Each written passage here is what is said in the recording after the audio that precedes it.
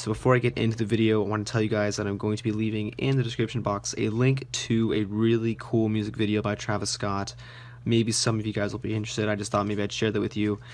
It's really cool. So anyways, to start off this trick, let's say we have the spectator pick a number 10 through 20, and let's say they wanted to pick a number like 15. So they could have picked any number they wanted to. They picked 15, so 1, 2, 3, 4, 5, 6, 7, 8, 9, 10, 11, 12, 13, 14, 15. So we're going to take 1 and 5, okay, the numbers that are involved in 15, and we're going to add those together to get 6. So this number would have been different if you would have picked a different number from the beginning. So like I said, this is completely random, and let's say we have the sum of 1 and 5, so you have 1, 2, 3, 4, 5, and the 6th card here. As we can see, we have the ace of spades, and I'm going to go ahead over to the box on the right. We have a prediction, and let's open it up. You guys can see we have the ace of spades. So this is the video, this is the trick, guys, and if you want to know how to do it, don't forget to stick around for the tutorial. Alright, so all you have to do in order to do this trick is just get, I guess, like a sheet of paper or something to write a prediction in. Fold that up, whatever card you want, you can write the name of it.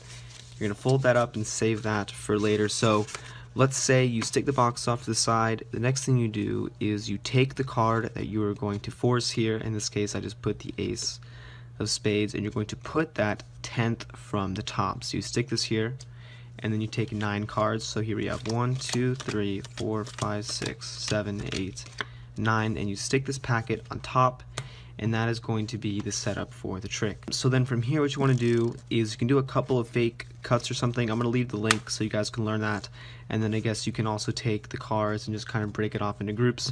Whatever you want to do in order to not mix up the deck but kind of give it the illusion that the cards are indeed getting mixed up, you're going to do that, and then you can go up to the spectator and tell them, and you kind of casually just say, alright, so I'm going to have you pick a number, any number, let's say between like 10 and 20. So you kind of make it casual, so it's not like you're only giving them the option to go from 10 and 20.